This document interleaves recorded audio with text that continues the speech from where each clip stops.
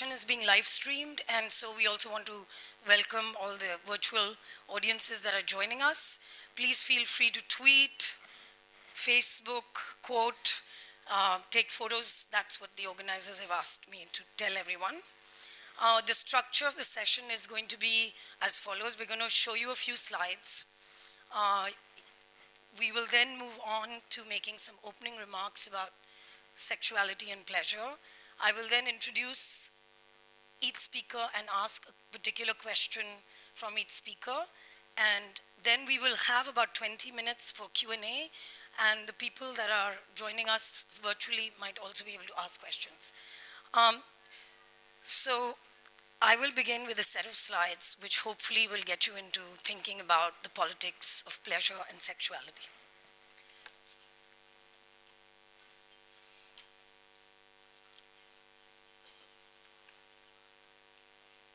Oops.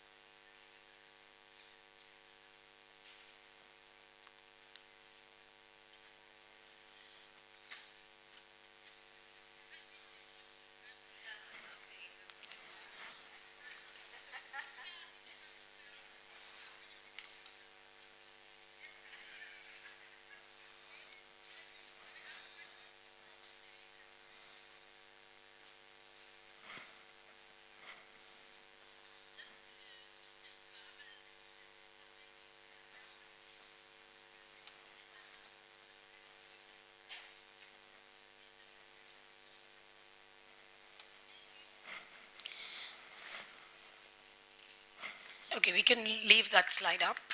So what you saw was from Carol Vance, who wrote those words in 1982, someone who has been very influential to many of our work on sexuality and rights.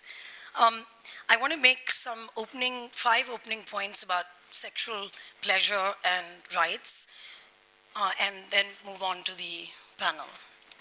So the first one is sexual pleasure easily spoken about? I assume many people would say, in general, no. It is regarded as maybe an intimate space, a personal, scary to speak about.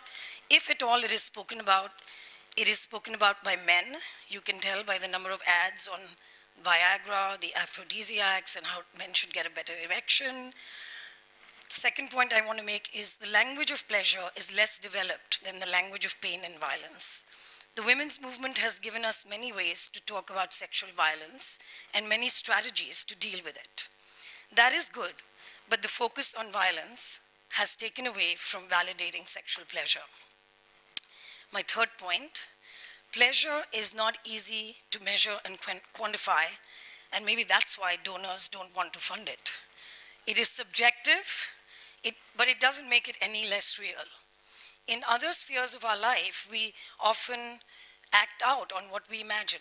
We build a road, we build an aeroplane, we even go to war, based on what we imagine and desire. But sexual desire is curtailed. Why? Has society made rules of how we are to be, when, where, with who, how? I think it's a time to question all this. My fourth point, sexual pleasure has a hierarchy. I'm drawing on Gail Rubin here and her framework on hierarchies. Higher behaviors and lower behaviors. Ones we are intrigued by or disgusted by. But maybe underlying is an intrigue. In the underlying, there's a lurking intrigue or disgust that makes us think, are they having more fun? My fifth point, sexual pleasure is more validated in heterosexual relationships than in same-sex relationships. Maybe people are unable to imagine that sex workers, poor people, people with disabilities also enjoy sexual pleasure. Fetishism is sometimes seen as barbaric. S&M, we never even say those words. So you can see that the landscape of talking about sexual pleasure is not as simple as we think. And what the speakers are going to do here today is give us some insights based on work that they do, strategies that they have to deal with this issue. So I'm going to begin with Malika Dutt, who is founder and president of Breakthrough, which is a human rights organization dedicated to making violence against women unacceptable. Breakthrough's mission is to prevent violence against women and girls by transforming the norms and cultures that enable it. So I guess my question to Malika is how, when you have violence against women in a mission statement, would you be able to address pleasure? And where is the space for working on not just preventing the harm, but also moving on towards affirming people's rights and the ability to think about well-being and pleasure? Malika, you have 3 minutes. Can you all hear me? Can you all hear me now? Okay, cool. So this question of how we engage in our work from a reactive point of view versus a proactive point of view, I think is one that really plagues and challenges our social justice work. And when we come to issues like gender-based violence, which are about often intimate partner violence and the ways in which people in relationship engage with one another, it is true that many of us have spent several decades focusing on the harm and focusing on the violence and uplifting the abuse in an effort to stop the violence or find remedies and accountability post-violence. So even in the frame of gender-based violence, I would say that the prevention approach or the culture change approach or the approach that is about shifting gender norms is something that we're talking about more recently. We have actually built entire structures and systems around battered women's shelters, laws, punitive measures against men in terms of a criminal justice system, and that's where a huge amount of our resources have gone. So where in all of this do we actually talk about pleasure? And pleasure in the context of fun, of joy, of what it is that two or more human beings can come together and explore with one another. At Breakthrough, what we've tried to do is connect making violence against women and girls unacceptable with the Part 2 statement that is about so that all beings can thrive. And the way in which all beings can thrive is not just a negative approach to ending pain and abuse and trauma, but also engaging in relationship and in actions and in activity that enable us to experience pleasure and joy. So that's, Gita, how we've really tried to work with it. Certainly, the thrive part can get a lot more energy into it, and I think that that's a great direction for all of us to be exploring. Thanks, Malika. Okay, we're going to move on to Nidhi Goyal. She is a gender and disability activist from Mumbai, India, and she's also been working with an organization called Point of View. She co-authored the website, the postcard that we put up, sexuallyandisability.org.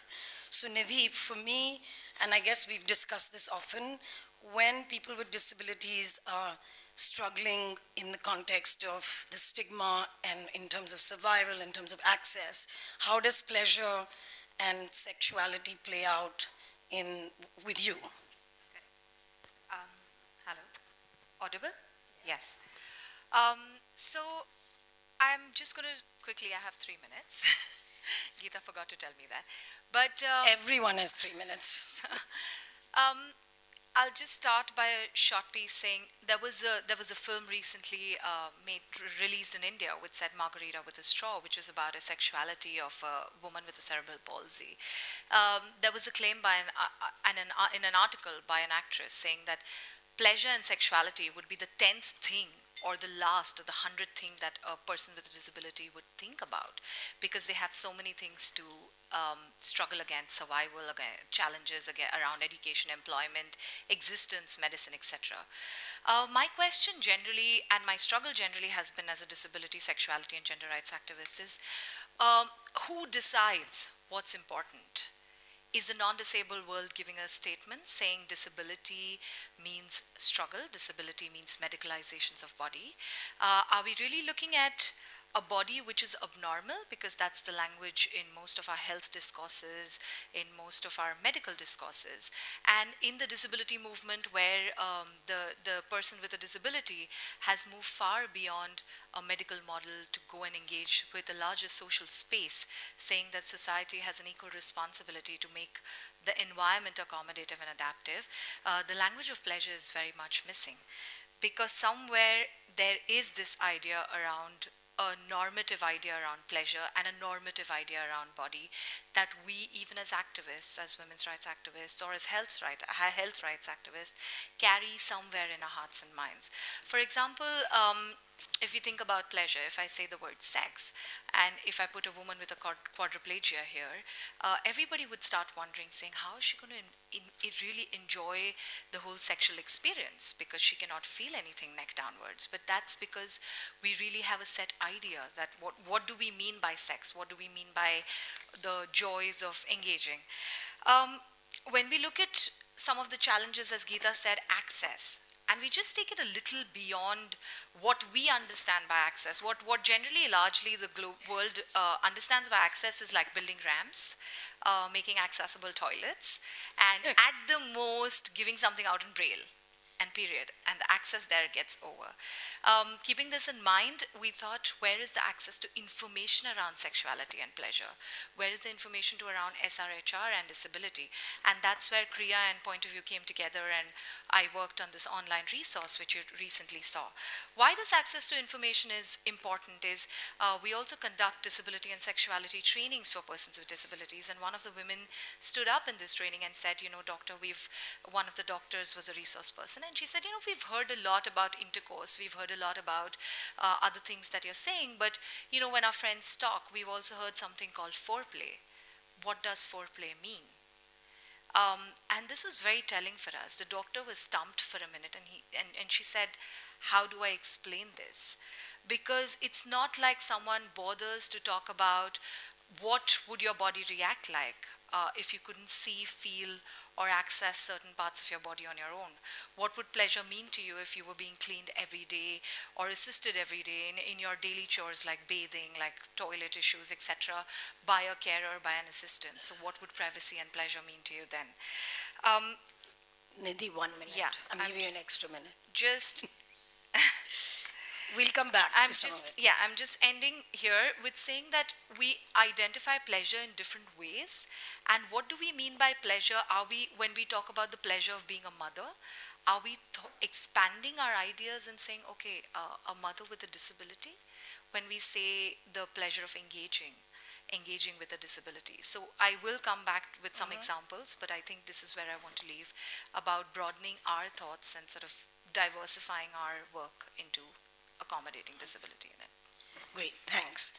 So we're going to move on to Shireen El-Feki.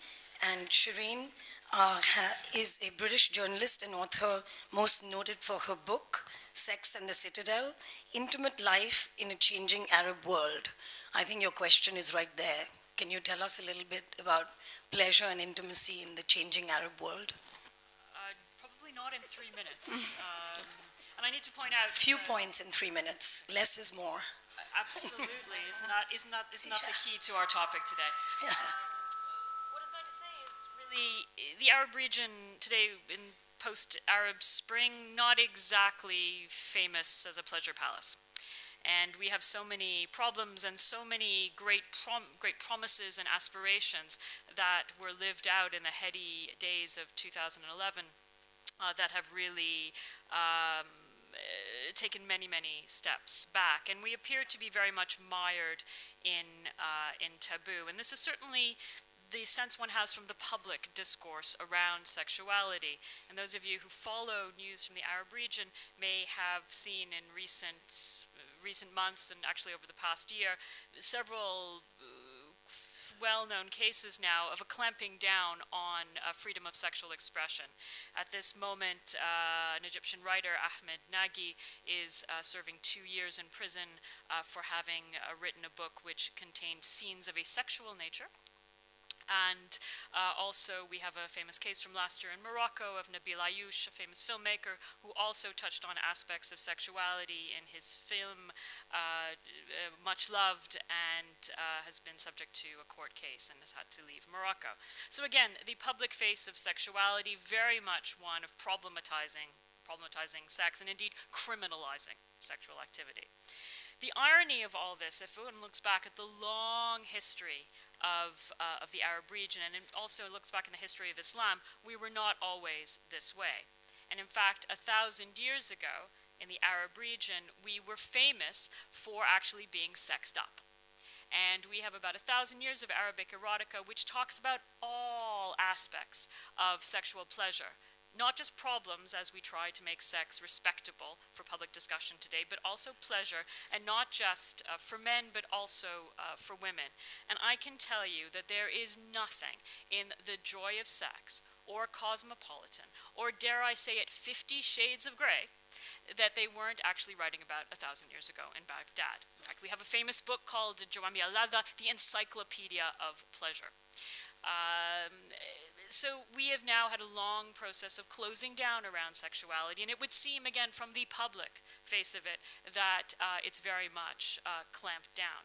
But beneath the surface, things are stirring. And I'm just going to give you one example because of the brevity of the time. Anyone who's online right now and tweeting, if you go to a site called www.lmarabic.com, this is a site from Radio Netherlands Worldwide. It's called Love Matters. It's part of a suite of social media platforms which tackle sexuality and relationships in many cultural contexts. This site is specifically in Arabic. Its actual name is Al-Hub Thaqafa, which means love is culture, and it is possibly the most remarkable development we've seen around talking about sex in Arabic for about 1,000 years. And the point of this is to say that they are talking very frankly in a very clear and accessible language about pleasure. And so it is possible to do this. We do have developments on this front, but it is going to take us a long time to rediscover the spirit of openness that our forefathers once embraced. Thanks, Shireen. Okay, we're going to move on to Priya Nanda, who is the Group Director of Social and Economic Development at the International Center for Research on Women, the Asia Regional Office. Her expertise is in research, measurement, evaluation of women's economic empowerment and access to health services. I know that Priya's done a lot of research with adolescent girls in India, and so the question is around where did pleasure and how did pleasure come up with the research that you've done, but also this question about evaluation and evaluating pleasure. Thanks, Geeta. I think a lot of the issues around the politics of pleasure were framed by you in the opening of this plenary, so I won't get into that. There were 3 points that I wanted to make. When we started doing the research and developing programs for adolescent girls in India, our intent was very much to kind of challenge the politics and the patriarchy, and to really enhance understanding of pleasure and body and sexuality. And what we confronted very early on is in working with adolescent girls, you have to engage with parents, with communities, and you really do confront all the boundaries of what is permissible, what are the platforms to engage with young girls, what is permissible in those settings, and how difficult it is actually to talk about pleasure. And the way we've, and also the idea of, in developing programs, we were also trying to challenge existing programs which were very much on harm reduction, pregnancy prevention.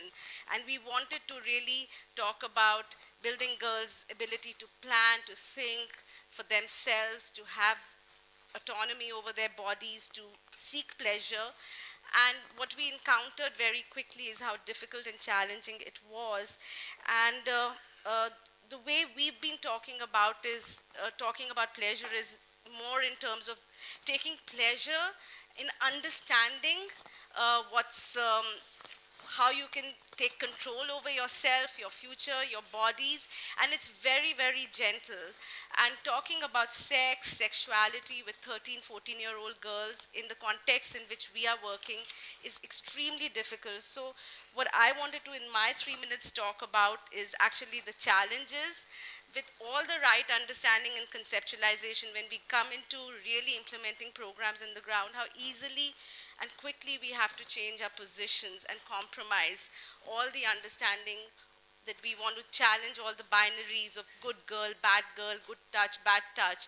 And so the three things for me in terms of the 3 P's of pleasure is really understanding the politics of how do you engage with the communities on really talking about pleasure in sex or even outside. 2 is how do we really, what are the platforms through which we can really engage with young people to talk about this, and it has to perhaps be outside these spaces of working with communities and engaging with parents, because that's when the compromises begin to happen. And the 3rd is about positions. I mean, I'm talking positions, not sexual positions, but how do you position pleasure? Right? How do you really position pleasure? In certain settings, you really can explicitly talk about pleasure.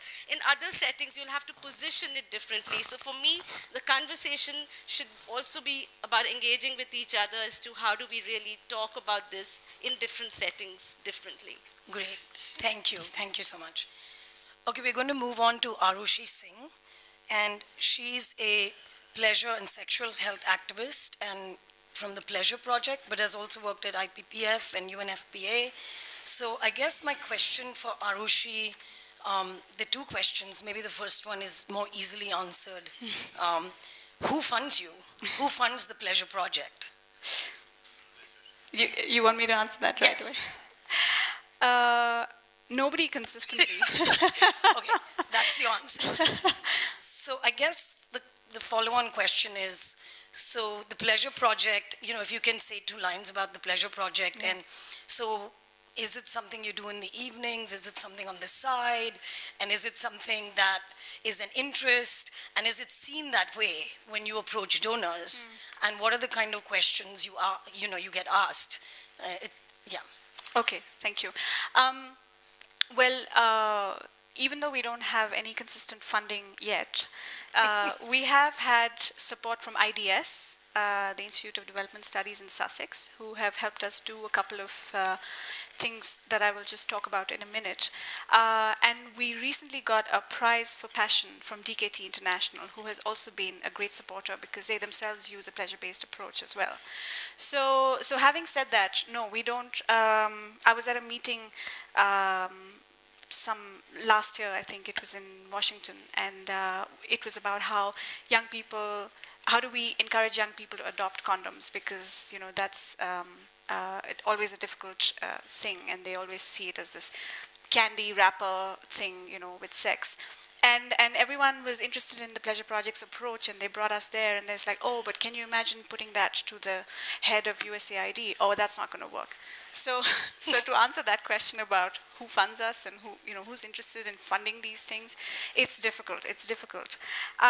In terms of what the Pleasure Project really does and who we are, I just wanted to I want to talk about this sex toy. And it's this great sex toy which I got introduced to in 2004 in Bangkok at the AIDS conference. There were some sex workers who were talking about it, and it's great. It's sort of small and convenient. You can carry it in your bag with you, and so it's ready for you to use whenever you're ready to get it on.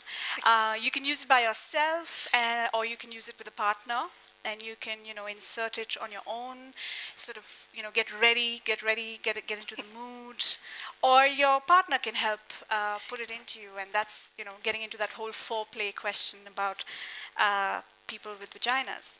And it's got these 2 rings, So there's the inner ring, and then what you do, it's nicely lubricated as well. It's really, it's convenient to put in, and then the inner ring, you just sort of hold that and you put it through the vagina, and it goes and sort of, it goes in and it sticks itself to the cervix, so it's not going to move anywhere. And then this outer ring, ladies, this is the secret.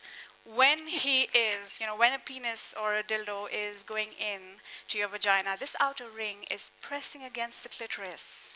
And it is really, yeah, oh.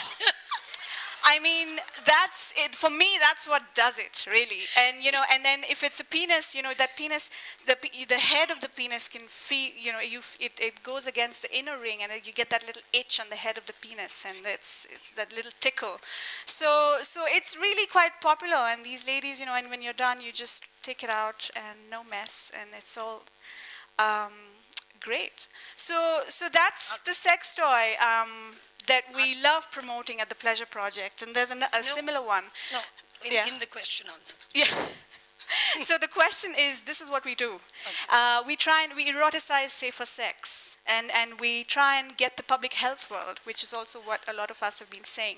If we're trying to transform society and transform the politics around gender and sexuality, then if we're not addressing pleasure and who receives pleasure and how, we ourselves are almost, it's like, oh, I know safer sex is good for you, like Brussels sprouts are good for you, but who likes that? But actually, safer sex can be pleasurable. Arushi, you have more than 4 minutes. Okay. So finally, what I want to say is we have a literature review. There's evidence that pleasure-based approaches work, which was funded by IDS. We have a global mapping of pleasure, which charts people who use pleasure-based approaches. And we have a session on Thursday where we can talk more about the Pleasure Project. Thank you. Great, thanks. So, this is the point. We should ask the organizers why Pleasure got only a 1 hour session and not a 1.5 hour session, because you can see everyone can carry on. So we're going to move to Wanja. Mwangunu is a queer African feminist social justice activist and movement builder. So she's the ED of UHAI, and it's a sex worker and LGBT fund for East Africa. And I think the question I have, and maybe others too, is, given that they fund a lot of projects in the region, what kinds of things, what kind of interesting projects and what kind of views and assumptions underlying pleasure are seen within some of the work that UHAI has been doing? Okay. So I'll start by saying, when you said my name just now, it's Wanja Mugwongo, and it reminded me of Washan Sher, who said, give your girls difficult names so that people can struggle to pronounce them and not, and not forget them. But also to say that it's a little unfair to start to speak after a conversation on sex toys. Even though that's fine, and I like that eroticizing the female condom. That's actually really innovative. But let me speak a little bit about funding LGBTI and sex worker rights and where pleasure comes in. I come from a region in which, and this is basically across the world, but I'll speak about the region where I come from, which is East Africa. And I come from a region where the rights of gay people, for instance, the rights even of trans people, the rights of sex workers, are actually about clamping down on pleasure. It is the reason why we do not want gay rights is because then these gay people will go off and they'll have sex with everybody, and they will come and hit on us, and they'll even, how will we stop them from having sex with dogs or children, because they are people of rampant uncontrolled perversion. Sex workers and some of the terms used for sex workers, especially female sex workers, are whore and slut, which are words interchangeable with women of uncontrolled, indiscriminate sexuality. They sleep with whoever and their pleasure cannot be controlled, and therefore we have to clamp them down. And the important thing to recognize around pleasure is, and why it is so scary for patriarchal systems of control to deal with pleasure is because pleasure is one of the key things around self-determination. And the criminality that we face as gay people, as sex workers, even as trans people, has to do with a patriarchal system that does not want people to self-determine, period. That's it. It has nothing to do with morality. It has nothing to do with going to heaven. It has nothing to do with population, in making sure that more Africans are being born, and therefore homosexuals should not be allowed because it's population control. It has to do with the key point that brings us here as all these people in Women Deliver, which is a recognition that patriarchy controls us all. And patriarchy is what we are all fighting.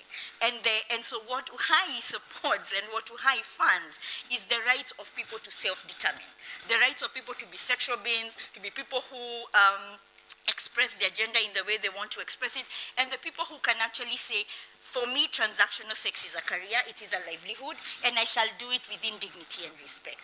The same way that a lesbian can stand up and say, this is the way I want to live my life. Whether or not I am sexually active, I have a particular sexual identity that needs to be respected too. And so one of the most interesting grants that we made that I found, one that spoke to me personally, because I wished that such work were happening when I was a child, was a grant we made to this women's rights organization in a place called Kisumu that were working with schools, because they recognize that when girls are expelled, when children are expelled from schools for being gay or being lesbian, it traumatizes every child in that school.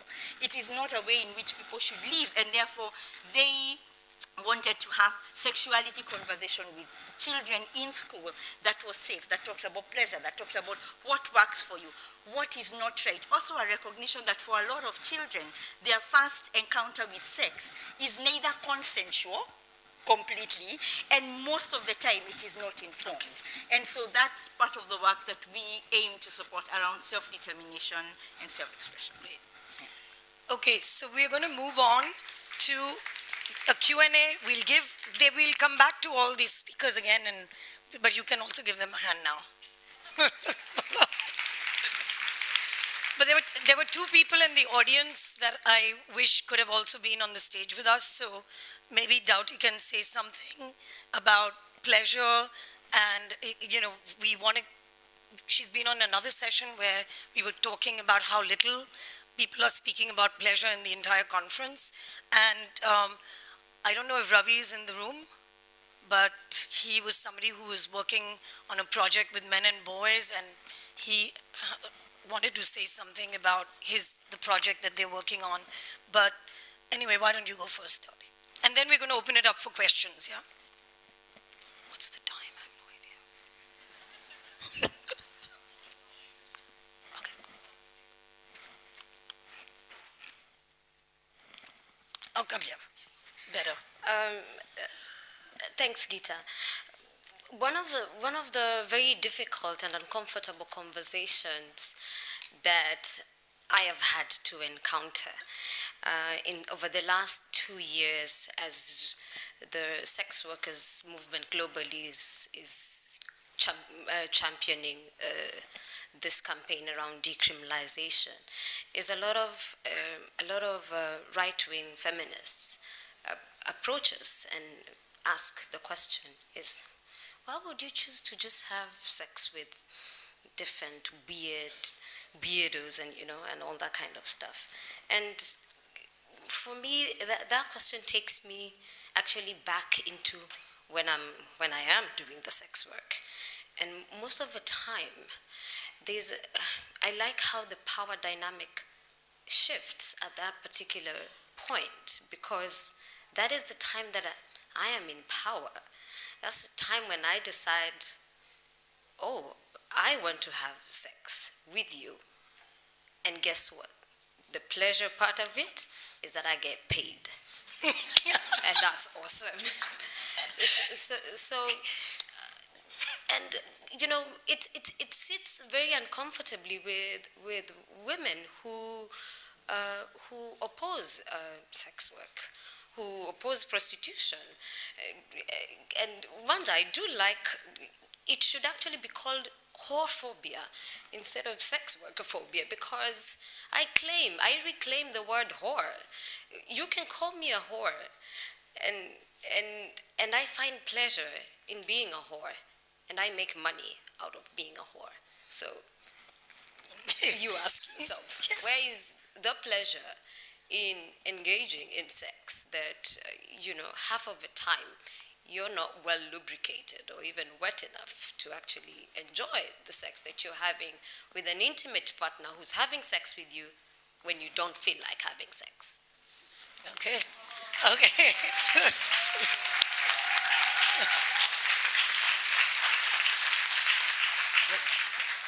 Okay, so it's 2 o'clock. We still have half an hour. So we'll do about 15 minutes of questions, and then each one will have a minute or two each to say anything in reaction to the questions. So questions, comments, where are the mics? There? Okay, there are mics on the side, so just line up and, go ahead. Yeah, there's someone that's. So we'll just go one. Just introduce yourself. Okay, I'm Michelle Ernsting, and I'm the head of the Love Matters project. And I just wanted to say, Geeta, you said we aren't able to quantify pleasure, and maybe that's a problem. And I agree, we need to start thinking about how to do that. And we've been spending a lot of time on this on the Love Matters project, and we now have about 150 million page views across all our platforms in 5 languages. So what we're trying to do is quantify how many people are coming in on pleasure pages. And we're finding overwhelmingly that people's first visit is to a pleasure page. And then they come back and they start looking at a whole range of information that they need to have safe and satisfying sex. So it's a way of quantifying. And I guess my question to the panel is, let's use our, if we're thinking really creatively, I think there's a whole bunch of ways we can actually quantify pleasure or the effectiveness of pleasure in helping people make great decisions about their sex lives. Oh, yes. Oh, okay. Yes, in reference to the comment about feminists who are anti-sex work, I'm wondering some of the tactics or tools that you use to sort of combat this feminist and very often a white feminist perspective that is against sex work and center sex workers' voices. So what are some of the tools that you use to combat that argument? Hi, thanks so much for... Oh yeah, sure. My name's Catherine Cooper, and I wrote a sex and relationship advice column for Playboy for 2 years. And so I was fielding a lot of questions about pleasure, as you might imagine. And it seemed to me after that time that probably we are in a global crisis of pleasure. But I also wondered, after that experience, if perhaps we were also having a crisis of intimacy. And I was wondering if you could perhaps speak to your own definitions of intimacy and how that does or does not relate to your definitions of pleasure. Hi, I'm Sophia. I'm a high school student from the United States. And I was wondering if the panel could perhaps speak to the influence of pornography on the patriarchal mindset surrounding female pleasure, or anything else on the topic. Thank you. Hi, sorry I'm short. I'm Megan Dunbar with Pangea Global AIDS, and I'm actually thinking a lot about pleasure in the kind of, oh thanks, as something we can really leverage in terms of this newfound thing that we have called PrEP, that can help protect people from HIV, but maybe we need to be utilizing some of these more eroticizing of prevention to be able to kind of get PrEP taken up, especially among young women and girls, which is a huge push right now, especially among PEPFAR and others. So I was just wondering if you could speak to that. Thanks. Hi, my name is Faith Mwangipal, and I'm working with the Girl Generation. We are adding FGM, female genital mutilation, through social change communication. And I struggled with the conversation because I'm thinking about the women who have undergone FGM. And I think really pleasure, sometimes, not all of them, sometimes pleasure is really way beyond what they can achieve because of how they have been mutilated or circumcised, if you choose that word. And I'm just wondering whether any of the panelists have some of the experience in that and how they relate in pleasure with such women. Thank you. Hi, I have questions from our virtual community, the people following along on live stream. The first one is, why can't we reach the goal of promoting safe sex pleasure in our countries, especially with young people? And the second is, talking sexual pleasure, a lot of Nigerian women are living in relationships where they are denied access to this pleasure. There is this culture of silence and no one is opening up what they go through. How do we get our women to be more open to discussing the issue of sex, particularly in marriage? There are loads of sexless marriages here. I want to help. Hello, my name is Fatma Imam. I'm coming from the Egyptian Center of Women for Legal Assistance. I have questions for Shireen about sexuality in Arab world. Actually, I don't see the Arab world in that bad situation. I'm very happy with what's happening in Tunisia, especially the Association of Shams, which is an association of LGBT, and now they got registration and they're having demonstration in streets, which is really very good. On another hand, in Egypt, when we had the case of Bab al-Bahr, where a public bathroom for men was raided by police, and they said that they are homosexual, they managed to get equated from the case, and they got a lot of public support, and that was really important. So sometimes I feel that we are overwhelmed with the bad things, but also we have to consider and acknowledge the good things we have. So it's very important in order to complete our struggle. Thank you. Okay, we're going to just have the panelists answer, and we'll go this way. So Wanja, you'll start. We are 2:15. We have to get out of the room at 2:30 because there's another session. So about 2 minutes each. Yeah. Okay, so I'm going to speak, I'll actually let the Pleasure Project speak about PrEP and how PrEP can, because that would be an interesting question, how PrEP can actually come through a pleasure conversation. But I'll speak about female genital mutilation and cutting, and say that, first of all, female pleasure is not just clitoral. And I speak from experience as a lesbian woman.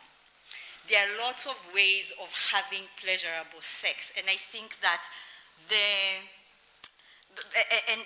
I feel the pain for women who live in communities in which FGM and FGC actually happens from a place of non-consensual cutting, because it is not just the clitoris that gets cut, it is the entire conversation of female pleasure, that the experience of sex is procreative and not pleasurable. And I think that I would love to have a wider conversation on how sex can actually be pleasurable without a clit or without the outside clit, because the clitoris is a lot longer than what we see on the outside.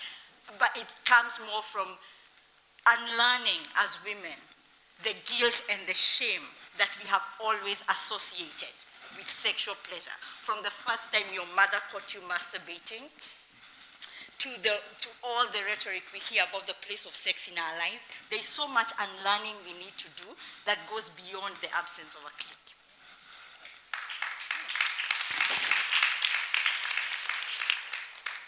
On this point, because it resonates with many of the questions, and we haven't really talked much about men and the fear, men's fear of women's pleasure, which is key to what you discussed about the patriarchy and its fear of pleasure.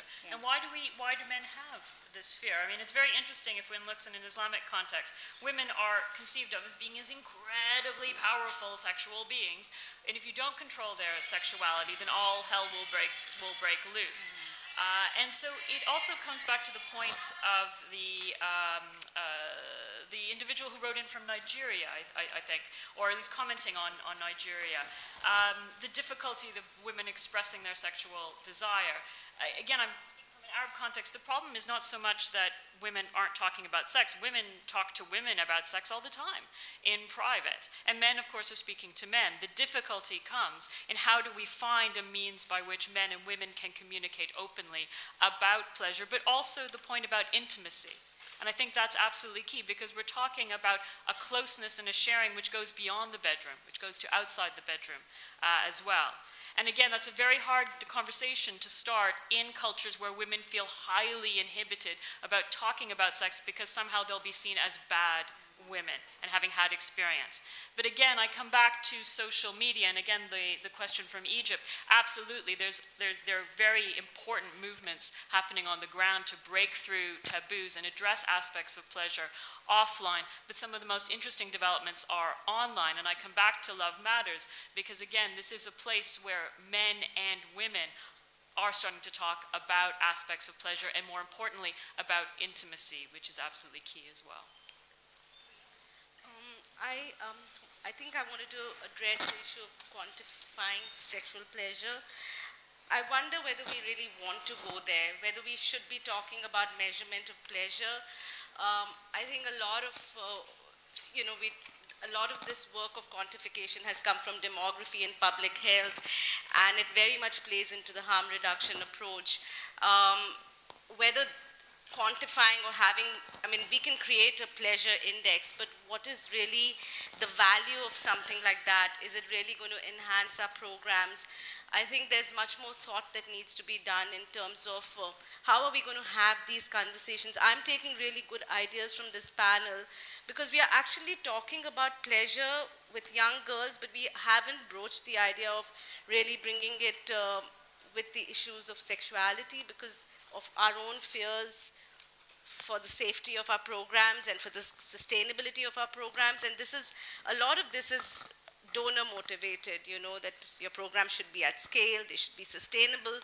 So we are creating very bounded and censored programs. So I think before we get into quantification of pleasure, we really need to be much more introspective about how we're going to really talk about these issues in the work we do with adolescent girls in settings where there's a lot of presumption around sexuality and virginity and shame and honor related to sexual activity for young girls.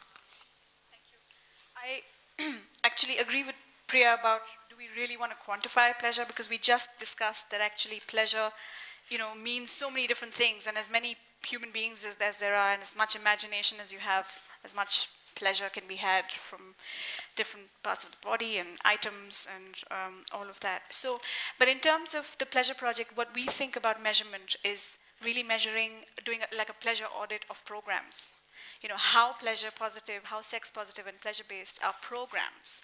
What kind of language are you using to tell people about whether it's safer sex, whether it's public health, whether it's PrEP, or young girls who have been married but are coming in for ANC services and don't really ever have a hope in hell of having pleasurable sex, probably.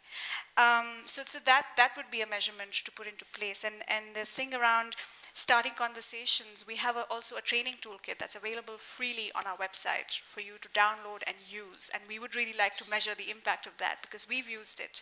And as Geeta asked, you know, who's doing the Pleasure Project? As a consultant, I work on sexual and reproductive health programs, and I try and incorporate our own trainings in that. So that's something. And then about porn, we've also worked with porn filmmakers to include condoms in porn films in a sexy way. So we try and bridge the public health world and the sexy world in a sense as well. And I think eventually, if we talk about pleasure and public health and women's health, it's really about enabling agency. It's about enabling agency, it's about smashing patriarchy, you know, ensuring that it's not just certain people who get pleasure, but that it's, I mean, it's the one free thing. You know, you may not have employment or jobs or whatever, but this is one thing that you can give yourself. Come on, I mean. Again, so I'm after Arushi, but so one thing I would like to take off from where she said that it's for everyone, and that's what, but our definitions of everyone needs to be clear in our heads. I just wanted to say one or two things, saying that when we think about disability, particularly in the South Asian context, like for example in India, people with disabilities are called divine bodies now, so I'm quite divine at the moment. And or we're very tokenistically called inspirations. The whole idea is either to make us very superhuman or to dehumanize with a whole medical lens. So if we don't we basically pull the human angle out of a person with a disability, and particularly a woman with a disability, because of this whole idea about how women's bodies are supposed to be of function or be this mothering, caring, etc., etc. So what we're pulling out is their opportunity to sort of be in the whole space of experiencing their own sexuality. I'll just say one more thing is that, when women with disabilities have to think about intimacy, and that's very important, it's very, very internalized. They themselves think that they're asexual as society perceives them to be. They know that there are some desires, and that's the whole confusion in the head, because there is an extreme sort of need, desire, want for a relationship, for intimacy, but there is this strong idea which captures it and says, no, no, no, but this is not for you, you're asexual. And that's where somewhere it's suppressed. When relationships and intimacy are spoken with women with disabilities, the idea is that you will never get into a relationship. So why don't you do one thing? We are progressive, and that's why you should go ahead and make a career. Get an education and make a career. So at least you make something of your life, because you can never experience intimacy. So the whole idea is liberating you from a patriarchal bond by quote unquote allowing you to make a career in conservative families, because you're not good for relationships. The second thing is, if you have to be in a relationship, it needs to be more not from your intimacy, love, pleasure angle. It needs to be because someone needs to take care of you. And that's super, super important. One last thing, where someone asked about young people and talking about sex education from them. So when we talk about comprehensive sexuality education, all we need to do as activists is to expand it and to make it accessible for all. And when I say accessible, it would even mean giving like tactile models to a visually impaired person, to understanding alternative sexualities, to understanding alternative means of communications, etc., to make it really, really accessible. We need to engage more. And to bring out, even when it comes to reproductive health, not to kill our own assumptions, to get rid of our own ideas around disability, intimacy, sexuality, and pleasure. Just to round it off, yeah, just one last line. One of the activists said that when she went to a gynecologist, she was in her 30s, and the gynecologist said, oh, we don't need to do all these tests. We don't need to do mammography for you and other things. And she said, why? Because two of them had gone together, and the gynac said, oh, because, yeah, I mean, we don't need to do it for you. And there was this awkward pause. And the idea was to do it for sexually active women, and this was a progressive gynecologist. So both the women were single, unmarried, but one was tested, one was not, because the assumption was that the disabled person would not be sexually active. So that's where we need to broaden our thinking. Thank you. One of the things that we're doing is working on the issue of sexual assault on college campuses in the United States. And so we're deep in this discussion about sexuality. And one of the things that we're doing is working with men in fraternities, because gender norms really are intimately tied to how sexual behavior then gets enacted. And rites of initiation around masculinity in the fraternity space are then constructed around how many pictures of boobs can you get, or what's the rating system around women who are DTF. DTF stands for down to fuck.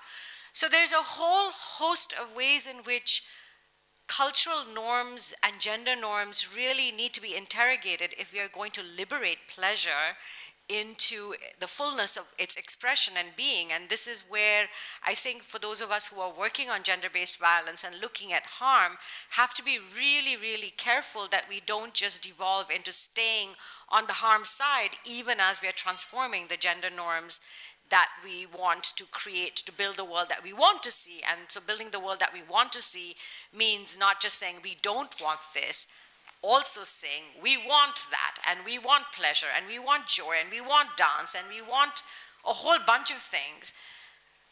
Just one other quick thing that I want to say is that for all of us in this room, we've all gone through this dance of dealing with our own relationship with pleasure and sex and sexuality, because all of us are part of these same cultural constructs. I mean, we live in them, we are informed by them. And so to the point that was made earlier about how we are dealing with the ways in which we ourselves have shame and pain. If 1 in 3 women have been sexually abused in our lifetimes, then there's lots of us who've dealt with that.